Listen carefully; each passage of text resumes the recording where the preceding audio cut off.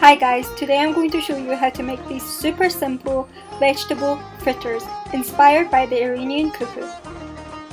For the ingredients, all you will need are eggs, carrots, potato, courgette, onions, cooked rice, plain flour, breadcrumbs, mint, coriander, dill, salt and pepper. If you don't have one of these ingredients, don't worry, you can still make this dish. What you need to do first is chop everything as fine as possible. Once you've chopped everything, in a frying pan, heat up some oil and add the carrots and the onions and fry them until they're translucent.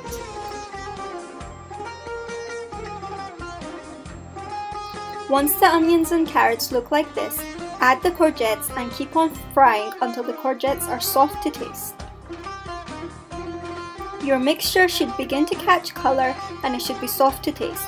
At this point, add the salt and pepper and fry for another couple of minutes. Then your courgette mixture is ready to be set aside.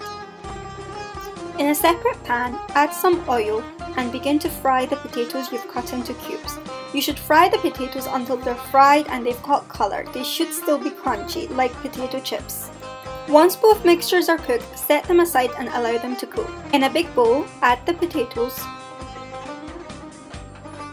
the vegetable mixture, dried dill, of course you can use fresh if you have some, the flour, mint and coriander, some cooked rice, and lastly the breadcrumbs. Now give this mixture a good mix and make sure everything is combined. I also add a couple of teaspoons of saffron, but this is completely optional. Finally, add the eggs.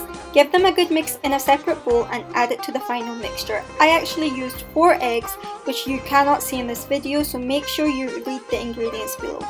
Once the mixture is ready, heat up some oil in a pan.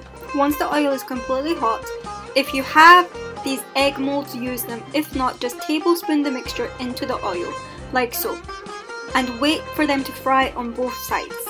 They shouldn't need any longer than 2 to 3 minutes on each side, and because you're using rice, they do colour quickly, so be careful to check both sides. And don't worry if you don't have fancy molds, you can use the back of a spoon and simply just flatten it out.